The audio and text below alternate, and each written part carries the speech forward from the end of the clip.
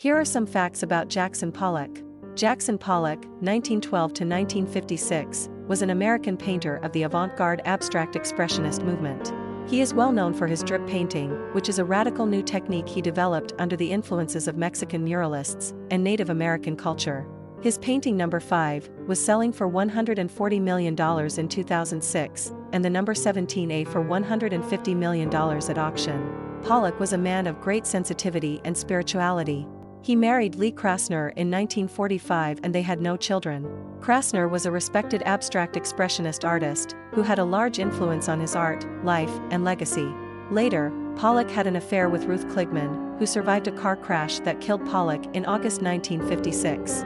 We invite you to visit our website to know more about famous artists and their works.